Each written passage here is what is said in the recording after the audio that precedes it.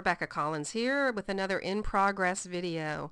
Today I want to talk about what I think about when a new project comes in and some of the background steps that happen before the fun work of color and composition and all the fun stuff that you saw last week with some painting stuff. Before I can start thinking about painting, I've got to look at the photo, and the first thing I ask myself is what is great about this photograph and what is great about this animal.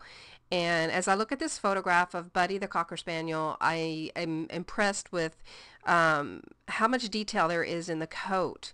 We're going to blow it up and you'll see there's, quite a bit of, shadow, and even though it's blown out a bit with the flash, I can see that there's freckles on the nose, and I'm able to really kind of get a sense for how beautiful this dog is and how gorgeous his coat is. And so then the second question, of course, I'm going to ask is what could be better about this photograph? And obviously, if you're a visual person, the first thing that might be jumping out at you is Buddy's eyes. They're kind of missing. We really need to address the glow eye in this image. And so the first step that I usually do is erase the background. I drop in a white layer, and then I'm going to show you the erased version here. I've already done a lot of the erasing. And then I'll start thinking about glow eye. When you're going to fix glow eye, there's a couple ways. If you've just got big giant saucers, you can grab some eyes from an image you may have, an old artwork image of another dog that's similar, and just drop those eyes in. Sometimes that can look a little fake, and you have to really manipulate it to make it work. A lot of times I'll paint in the eyes, and I'll show you briefly how you do that. You make a new layer and you get some black on your brush. Try to get a big brush that's going to match the size of where that pupil should be. You try to determine if we have a little iris here, the brown part that's showing, so I can kind of guess where that pupil's supposed to go. Push that in, paint that in there, make a new layer on top of that layer for the twinkly highlight. And I think I'm going to use like a 13 for that. And I can kind of tell, if you look close at this, you can kind of tell where maybe that highlight would be. So I'm going to just go ahead and paint a white dot. Let me turn on the black layer below, and you'll see where I've painted this white dot. Now, to make it look realistic, I'm going to blur it some. Need to go down to the layer that has the black on it and blur that. Go back up to the layer that has, let me bring this layers palette over, and you'll see there's the dog layer down here, layer 1. Layer 4 is the pupil. I'll turn these off so we can see them in order. Layer 1 is the dog. Layer on top of that's going to be the pupil layer. Got to blur that up, and then go up to layer 5. That's where my little highlight is.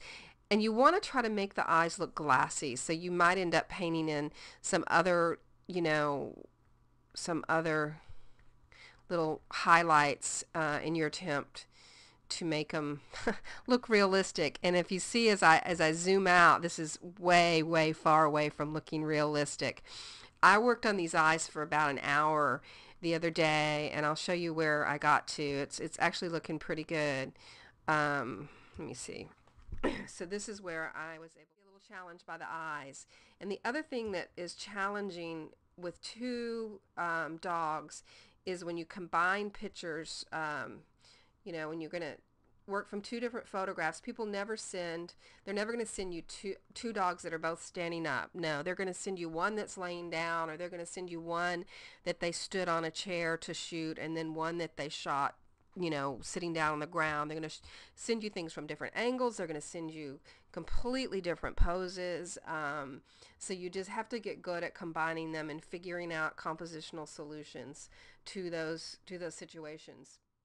Look at her original, you'll see that she's just kind of looking straight on. By rotating her, angling her differently, she's looking up and she's happy instead of just kind of looking down and straight ahead, or not down but just straight ahead. And the same thing with this Cocker Buddy. One thing I did here was rotate the head, and I'll show you a quick way to do that. If you take your marquee tool and select the head, and then go Command J, that's going to make a duplicate of that head. You also want to make a duplicate of the body. So I'm going to show you this real quick. I've already done it on another layer, but I'm going to show you. Edit, Transform, rotate. And then, because I've got a layer with just the head on it. So let me turn that bottom layer and see I've got just the head, then a copy of the body. So now what I have to do is go into, just kind of select here and go down here and delete some of that because that's getting in the way. So now there we go. We've got two pieces we have to get together somehow. And you kind of match them up when you're doing a rotation as best you can. Then you're going to take your eraser and erase some of that body, and we'll end up using the clone tool up here, the rubber stamp tool, to make that work. We'll also use the smudge tool. I might make a blank layer above this and go in and find my smudge tool and just kind of work around where those seams are to make it work. See right here, you can see there's a hard break. Oops, let me get a different eraser. There's kind of a hard break over here where the head and the neck are showing. It's kind of pasty. It's going to look kind of pasted on until you get in there and smooth it around and work with it quite a bit.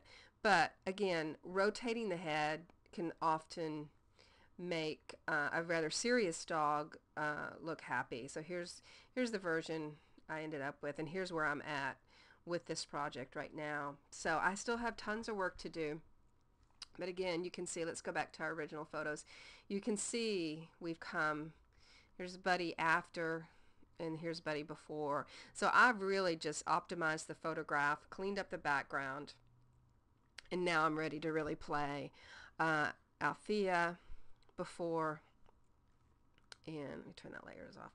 And here she is after. Again, she was, kind of at sort of a boring angle in the original photo, but just by kind of rotating her head back and making her look kind of up and in the direction of Buddy, she's a lot happier. So anyway, that's where I'm at with this, and I'll check back in with you guys. Thanks for watching this in progress video. It's Rebecca Collins with artpaw.com.